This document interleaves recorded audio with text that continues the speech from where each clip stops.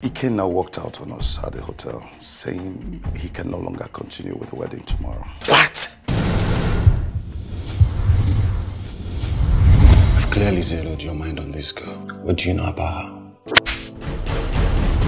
How dare you give me a fake number after giving you such an amount of money?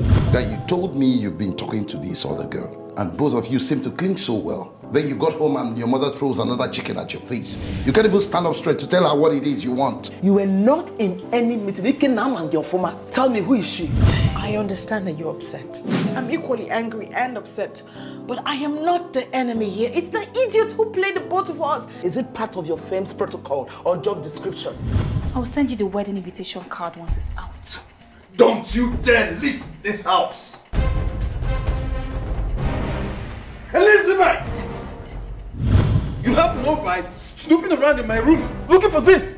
You don't talk to her like that.